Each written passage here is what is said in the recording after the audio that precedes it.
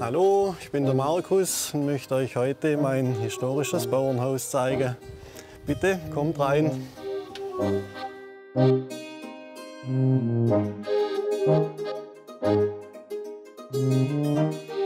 Das Haus wurde 1848 vermutlich gebaut, nach einem großen Ortsbrand, und ist eben noch relativ original erhalten.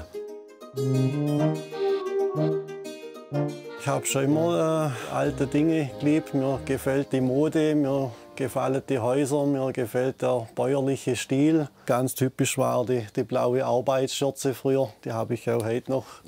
Der typische Bauernkorthut. Man sieht auch hier im Hausgang, ist sehr bäuerlich, schlicht geprägt. Mit hier noch der alten Melkmaschine an der Wand. Die ist aus den 50er Jahre und hängt da eben sehr präsentativ. Was heute undenkbar wäre. Okay, dann gehen wir jetzt mal in die Stube.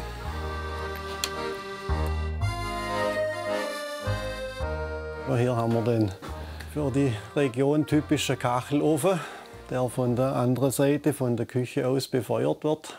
Die Stube war früher also der einzige wirklich beheizte Raum in so einem Haus, weil das Schlafzimmer hat keine Heizung, die Küche war eigentlich nur warm, wenn man gekocht hat. Die dicken Wände, die haben 80 cm, das ist Naturstein. Es ist zwar nicht isoliert und die Fenster sind auch nicht wirklich dicht, aber es ist nachhaltig. Man hat nachwachsende Rohstoffe zum Heizen, die vor der Haustür wachsen. Falsch, hallo. Das Telefon ist angeschlossen, mit dem telefoniere ich ab und zu auch. Ja, irgendwie hat es halt Stil, ja.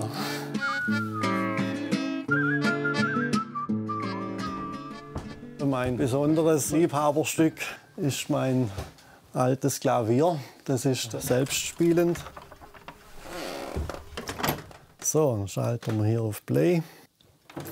Und dann muss man da unten relativ schnell treten.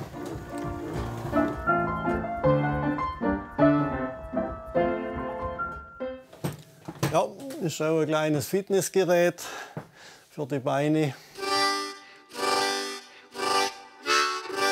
Ja, dann gehen wir mal weiter in die Schlafkammer.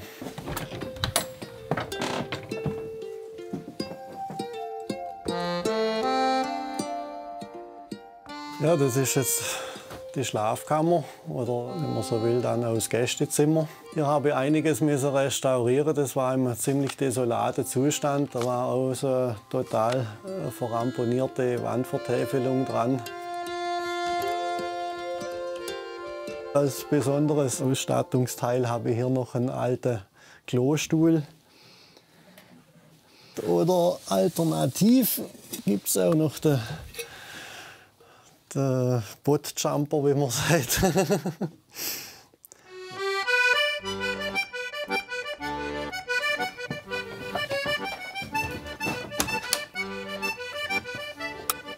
Das ist jetzt die landwirtschaftlich geprägte Küche. Erstens mal Waschküche zum Wäschewaschen, dann war es sogenannte Futterküche, wo man eben das Schweinefutter und für die Kälber warme Milch vorbereitet hat. Und dann haben wir hier so eine tolle Blechbadewanne, Zinkbadewanne. Die wird hier aufgestellt vor dem Waschkessel und dann das Wasser mit dem Eimer in die Badewanne umgeschöpft und dann kann man ganz gemütlich baden. Ist ein bisschen umständlicher, wie man es heute gewohnt ist, aber es erfüllt den gleichen Zweck, man ist hinterher sauber. Ja, dann zeige ich euch jetzt noch die Toilette.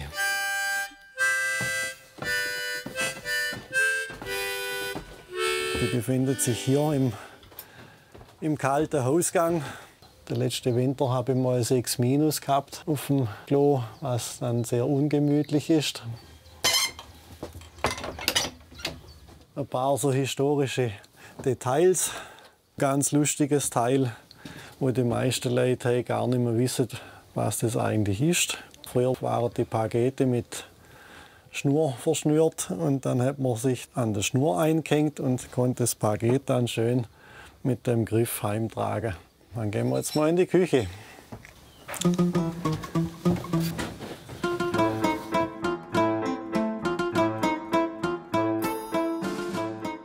Das ist meine Freundin, die Berry. Hallo! Und bereitet damals Mittagessen vor. Ja. Genau, haben wir noch Verstärkung dabei. Das ist die Levi, die hilft mir ganz fleißig in der Küche. Ich wohne jetzt da erst seit einem Jahr und habe vorher 20 Jahre im Nachbarort gewohnt, auch in so einem alten Bauernhaus. Und habe jetzt das zum Verkauf ausgeschrieben. Und die Berry war eine der Interessenten. Und dann hat sich mal herausgestellt, dass sie nicht nur das Haus toll fand, sondern auch dessen Besitzer. Und damit wird aus dem Hauskauf auch gleich noch eine Liebesgeschichte. Ja, jetzt müssen wir erst mal eine Feuer machen im Herd.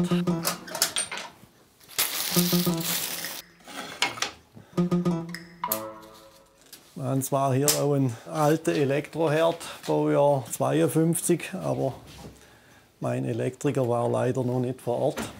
Also mich interessiert es sehr, alte Rezepte und was man mit Kräutern und ja, Wildpflanzen und so alles machen kann.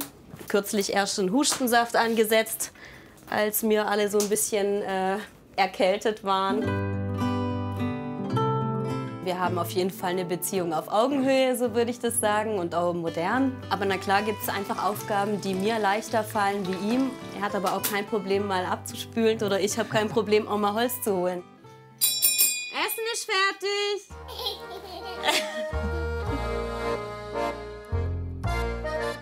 Dann gehen wir jetzt mal ins nächste Zimmer.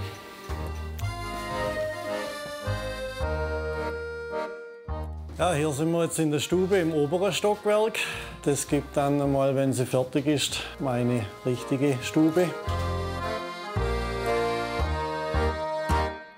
Da habe ich schon mal an der Wand die erste Farbprobe gemacht, bin aber mit dem Grün noch nicht ganz so glücklich. Das tolle Muster, das finde ich so ein tolles Detail, weil sich dahinter das Schlafzimmer verbirgt. Hat man da die Durchbrüche, dass eben von der Kachelofenwärme ein bisschen ins Schlafzimmer rüberzieht.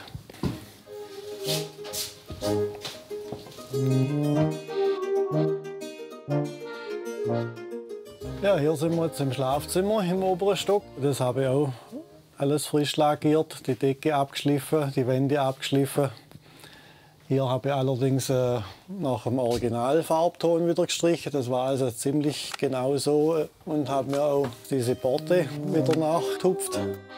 Ein sehr gemütlicher Raum nach meinen Aspekten. Das Grün strahlt so eine Wärme aus, finde ich. Und auch mit den braunen Möbeln finde ich ist ein guter Kontrast.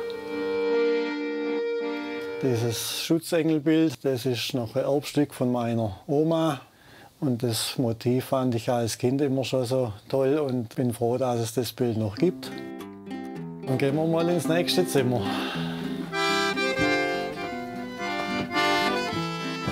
Ja, hier habe ich mein 50er Jahre Wohnzimmer eingerichtet mit der ganz typischen Tütenlampe, mit dem typischen 50er Jahre Nierentisch. Was ich besonders liebe, ist mein alter Fernseher mit dem Porzellanschäferhund. Hier haben wir noch die original blaue Lackierung von 1926 mit dem Herzmuster oben. Das konnte Gott sei Dank erhalten. An der Wand habe ich mich künstlerisch dann ein bisschen ausgelebt und habe hier mit so Musterwalzen einen Walzendruck gemacht. Da habe ich dann das erste Mal mit zwei verschiedenen Walzen, mit zwei verschiedenen Farben übereinander gewalzt.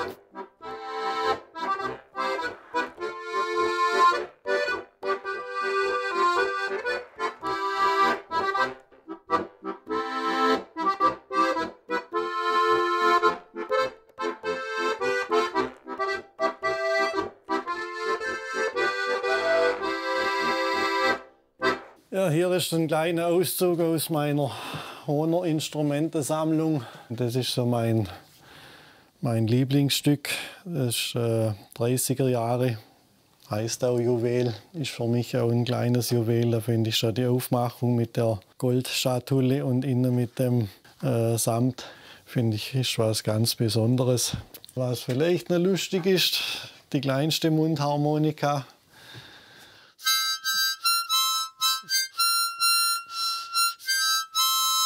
Ja, ich bin jetzt kein Meisterspieler, aber ich denke, man hat es gehört.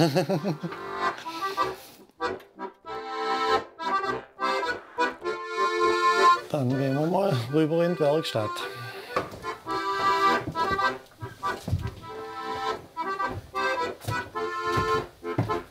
Ja, hier haben wir das Werkstattgebäude, das kleine i-Tüpfelchen auf dem Grundstück. Es ist im absoluten Originalzustand von 1913. Für mich als gelernter Holzmechaniker oder Schreiner war es natürlich naheliegend, dass man in dem großen Saal eine Schreinerwerkstatt einrichten könnte, als wäre es ein Museum und trotzdem alles betriebsfähig ist. Und man sieht, auch beim Vollblut-Nostalgiker hat es natürlich modernere Maschinen. Auch ich mache mir natürlich das Leben leichter.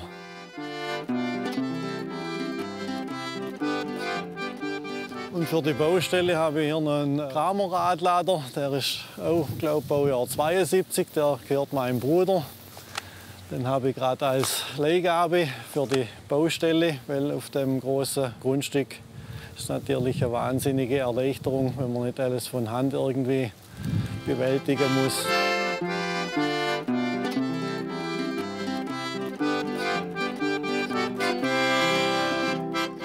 Ja klar, man baut sich da schon irgendwie seine heile Welt da zusammen. Eine Bekannte von mir hat mal gesagt, das, was ich mache, ist so Playmobil für Erwachsene. Und ja, das trifft es gar nicht so schlecht. Ich genieße das auch so, da ich das so kompromisslos bewohnen kann und fühle mich einfach rundum wohl in meinem bewohnten Museum, wie ich immer sage.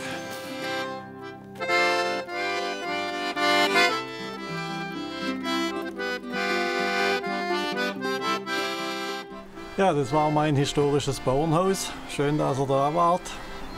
Wenn ihr mehr sehen wollt, dann klickt hier oder abonniert den Kanal. Tschüss. Tschüss.